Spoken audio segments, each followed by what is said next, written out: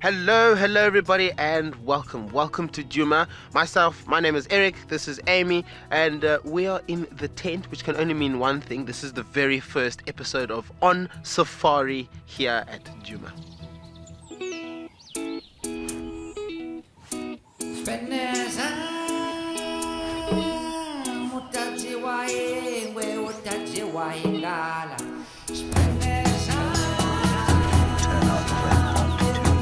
Just down there.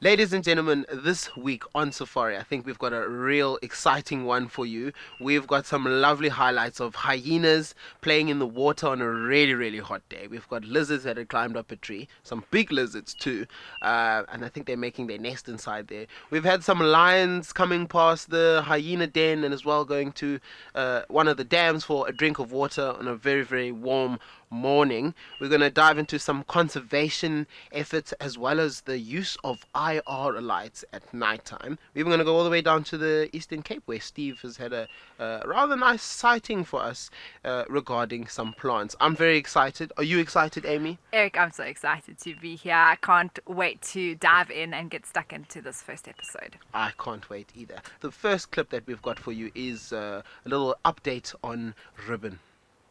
Meet Ribbon, a spotted hyena with a story as unique as her name. Born in mid-2013, Ribbon was named for the distinctive spot pattern on her left hip that resembles an awareness ribbon. Her left ear, mangled and shriveled, is a reminder of past battles. Ribbon also stands out for lacking a tail, further proof of her tumultuous life within the Djuma Clan.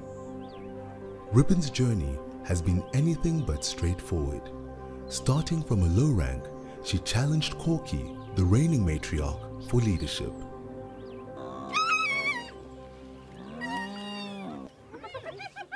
In August 2019, Ribbon rose to power, but after a number of violent battles, lost the matriarchy to Corky in November 2021.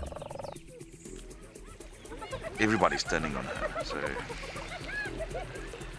they're going to keep pushing, especially Corky, and dethrone and take over the clan again, and then they will allow us a lower level member. It's one of those events in one's life where you do not have an answer. As of July 2024, the dynamic between Corky and Ribbon has taken an intriguing turn. The two have been seen denning together and raising their cubs side by side.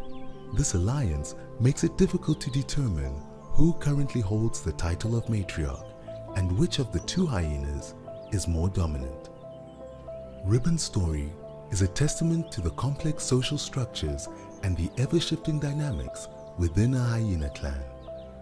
A fascinating example of how much we have to learn about these maligned, magnificent, and fascinating predators.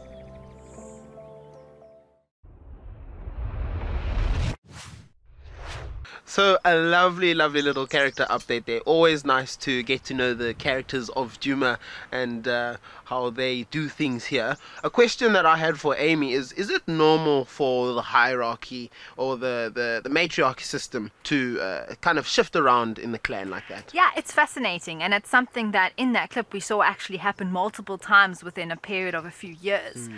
If we compare that to another animal that also utilizes the matriarchy social structures, elephants. And we look at that and we see a female will maintain that role well into her last years of life, in comparison to something like hyenas, where we saw Corky and Ribbon there fighting, battling, blood involved, yes. And it's interesting to see that dynamic and how different it is and how they fight over that position.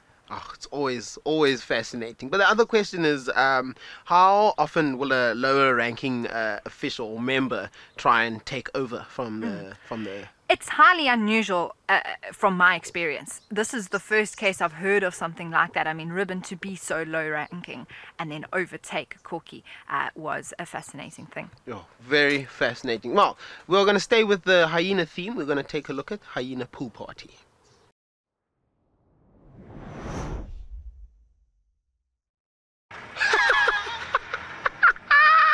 No ways!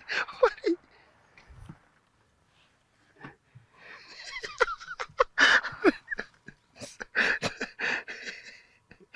That was hilarious. Thirsty Thursday, yes indeed. But the hyena was completely submerged in the water. I would have done the same thing. There's Ribbon walking on the other side of the dam. Bro, get back in there. Come on. You know you want to. Oh, there you go. Isn't that nice? Huh? Isn't that nice? Just careful for the crocodiles. No, I'm joking. I'm joking. There's no crocodiles. No, don't get out. Oh, I was joking.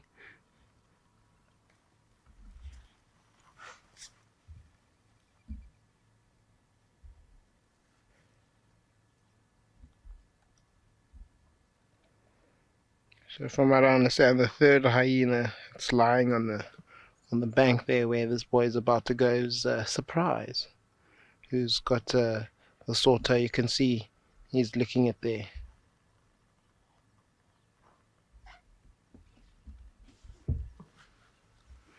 Oh, shame, man. Looks like he's actually lost his toe completely, because you can see the bottom, you can see the three little pads, and then the one pad is not there. You can see where that red, sort of where the meat is. Shame, man.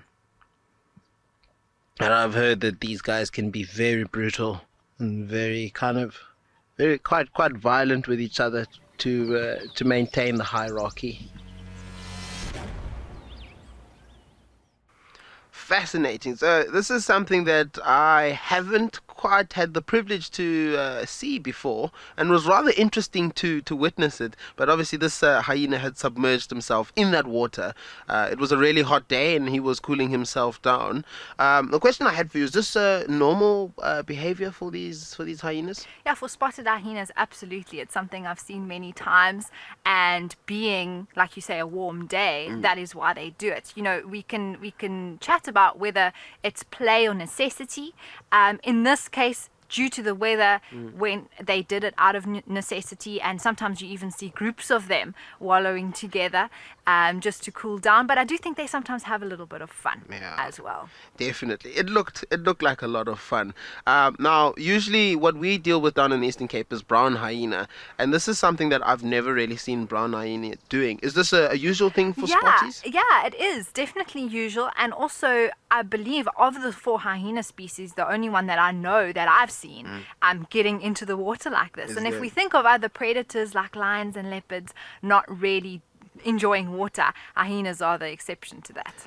Amazing. Well, let us have a look at the next highlight, which is a lioness calling.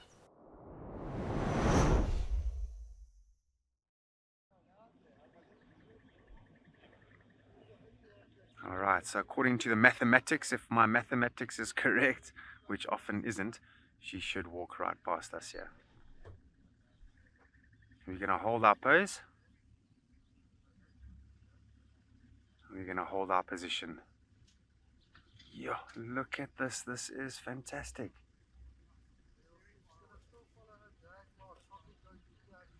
Yeah, I think she's actually picked up the scent of that drag mark because it's on the side of the road.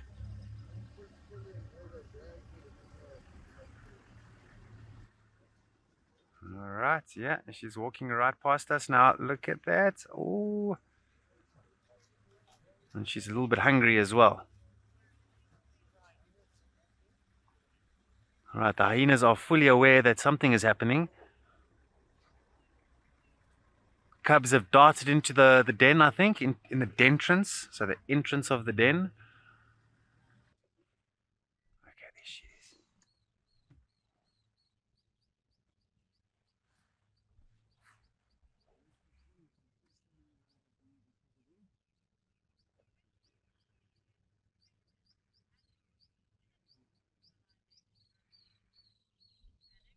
Alex, I've seen lionesses walking by themselves before. I mean, they are usually with the other females and with the pride, but I mean, you're going to have different needs with each individual of that pride. Some might be full, some might not be thirsty. In her case, she might be very thirsty. No one else is going for water, so might as well go by myself.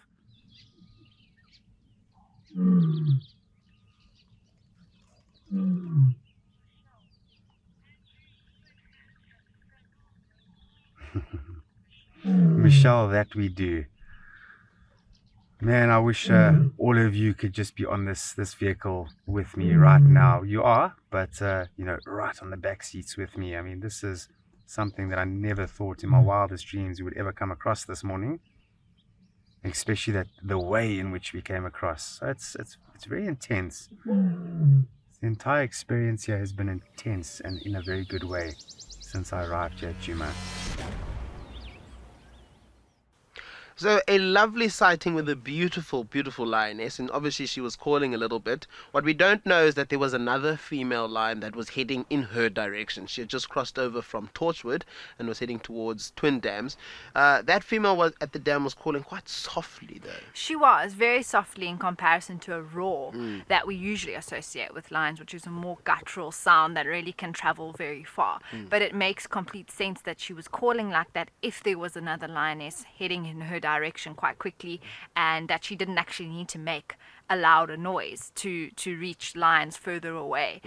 Perhaps that was the lioness that she was trying to talk to. Absolutely, and that lioness, she was moving quite quickly, according to the guides that were following her over the radio. And we were hoping that maybe we would be able to see the sighting. Unfortunately, we were unlucky. But what we're going to do now is we're going to take a short little break, and then we're going to dive into some Flora Focus with Steve in the Eastern Cape.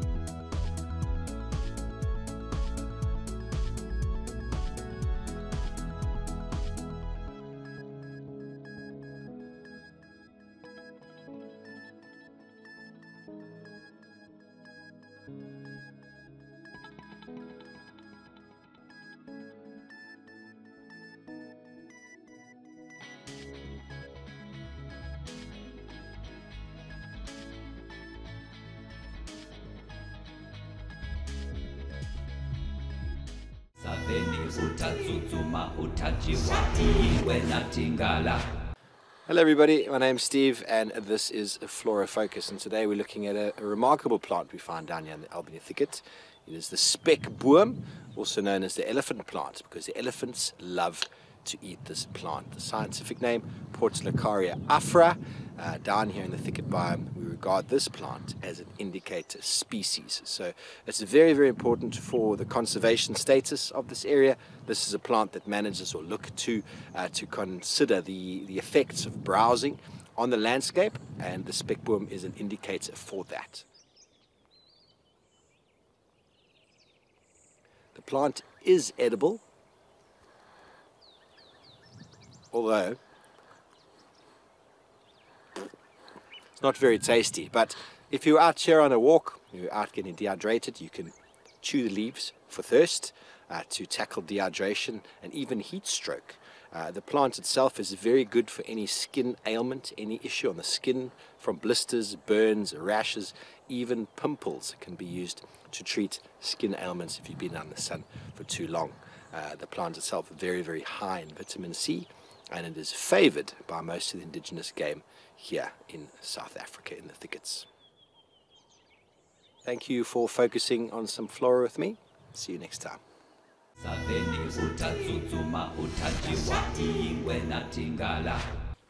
So, spekboom, a lovely, lovely plant. I must disagree with Steve. I do love the taste of spekboom. It's not something that I would eat on a daily, but it does have quite a nice taste to it. And I know the Ellies love it. They are forever going for the plant, obviously because it's a succulent as well, and it does have some good uses in it.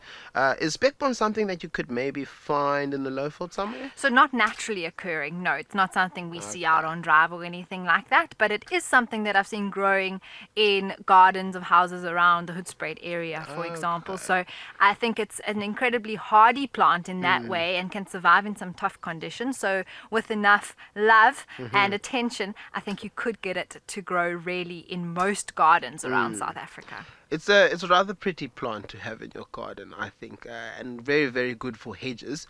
We are now going to take a look at the next video, which is spotlight versus infrared. Human beings are a diurnal species. We become almost blind without the sun or a full moon. For this reason, discovering what animals do under the cover of darkness has been difficult. On game drives, spotlights continue to be the default option when watching nocturnal creatures. But visible light makes animals that need to be cloaked in darkness visible to their predators and their prey. Using white light must unfortunately affect behavior. This is why we have chosen to use infrared light to view animals at night. Infrared light is invisible to all the animals that we film. It is also invisible to us as human beings. We are able to use infrared because the cameras that we use can see infrared.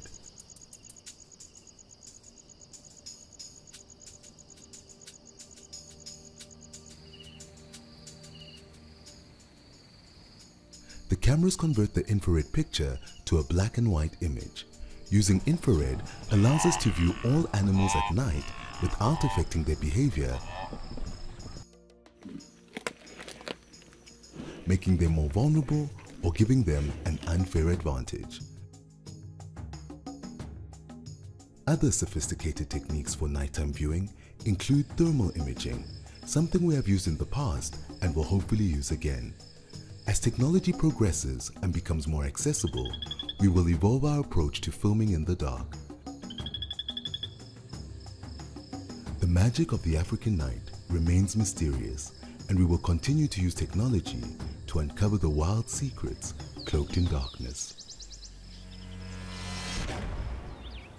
So the infrared is quite a nifty little invention and really, really helps us. Obviously, it aids us with the ability to see animals like cheetah and wild dogs at nighttime, whereas with a spotlight this wouldn't be possible.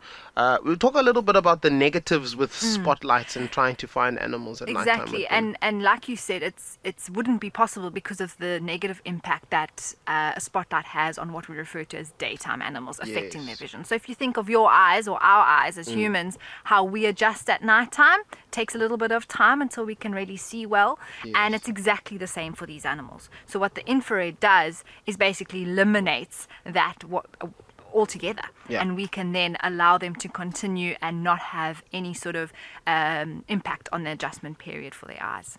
Wow, well, very cool. But usually we use the spotlight just to find the animal, and then we'll always switch over to the infrared to not bother their eyes too much. We are now going to have a look at one of our favorite little highlights, and that is Tlalamba and her little cub.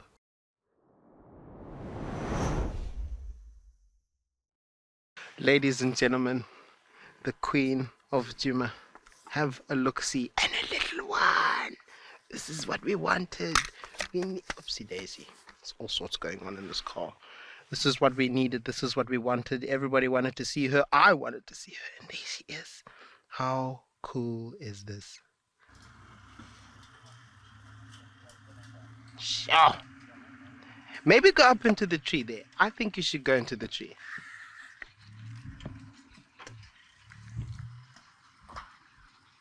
Darcy, he sent barking again. I can't tell you. I've been waiting for this moment.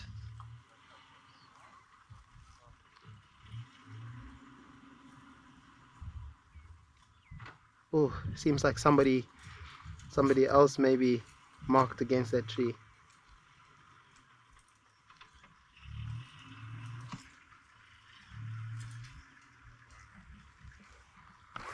Linda, exactly. That's what they need to do. I need to climb up that tree. Get up in there. Where's the road from here? Okay. Still a fair distance. Madam, please don't go up that way. I can see she's facing more west now as opposed to southwest. No. Oh, of course. She's going into the thicker thicket. Isn't that a cute sighting? Now we're standing next to the map where Amy's going to show us just more or less where that sighting was. Yep, so that was here at Gari Dam, and our camp is actually right over here next door where we're standing at this very moment. Now, there was another female leopard that's also been seen very close to camp here, and her name is Shadulu. And I've actually seen a sighting where Shadulu was next to a little, well, she had a little kill, and Tlalamba had come up the path. Do you think that this could potentially be a problem for her, well, Tlalamba and her cub? It definitely could be. Leopards are territorial animals, and should Shadulu encounter Tlalamba, as you've mentioned, it can be something that can be a threat to her and her cub. So I'm going to use blue to represent Shadulu. She's known as the Duchess of the West, and this is sort of what her territory is looking like on Djuma. That's sort of the line, including Gari Dam, our camp, and Treehouse Dam, which is over there. And then if I use red to represent Tlalamba, she sort of comes in this area, and there's this overlap in the middle that's forming there. And so if these two leopardesses encounter each other, which we have said there, I saw them here up in quarantine clearings just outside our camp, and you saw them down here, and there's a bit of a standoff. They didn't have physical contact, which is great, but there was a dynamic at play with these two territorial females. And should Tlalamba and her cub, or the cub, come into contact with Shadulu without mom there to protect her, it can be a threat and potential danger for the little one. So we just have to hope that mom protects it and keeps her away more into the east than the west. Well, absolutely. Let's hope that the Queen of Djuma manages to keep her little prize jewel out of the hands of the Duchess of the West.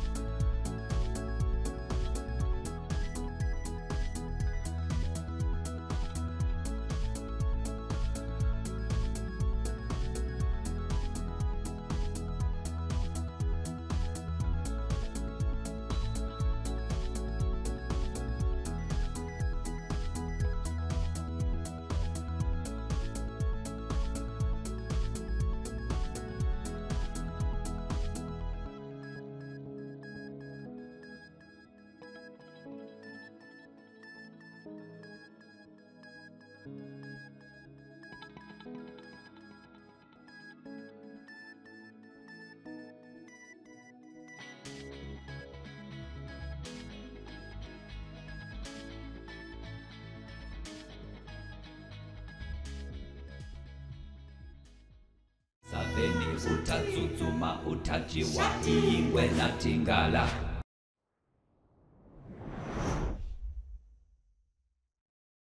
got these long claws. Obviously, we saw them this morning, but if some of you weren't tuned in, we saw these. There's two of them inside this tree here. One big one small one, we think male and female. We saw them climbing up the side of this tree very intently, and we were trying to figure out what the story is in here. Is this their little humble the bird?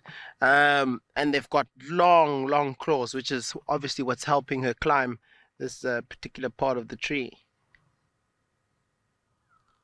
Got a very big nostril, very big ear. You see that hole that's just below and behind the ear. I keep saying the ear, I mean the eye, just behind the eye. That is the ear. That is how they hear. How did she get in there? I suppose that's a very safe place for her. I'm not too sure if it was Wesley or Leslie that asked the question, but yes, they can. They can get ticks. If snakes can get ticks, lizards can get ticks as well. I've observed ticks on top of a rinkhouse before, and it wasn't just one actually. I think it was 3 or 4 big ticks.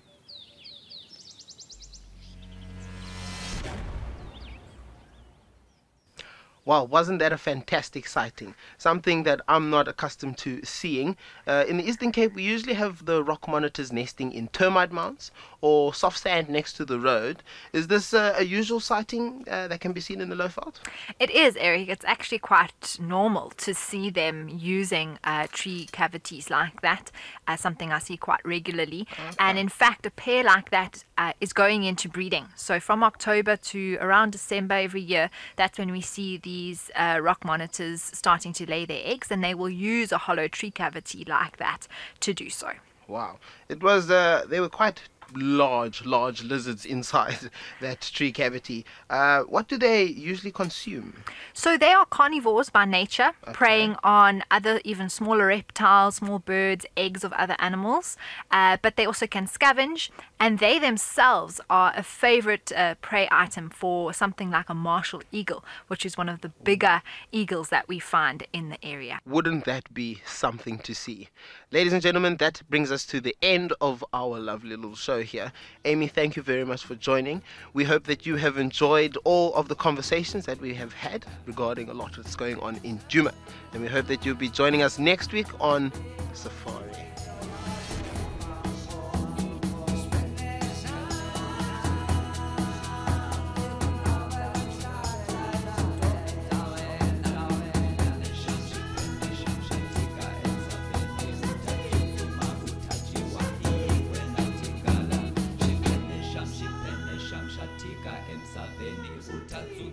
Utajiwa ingwe natingala.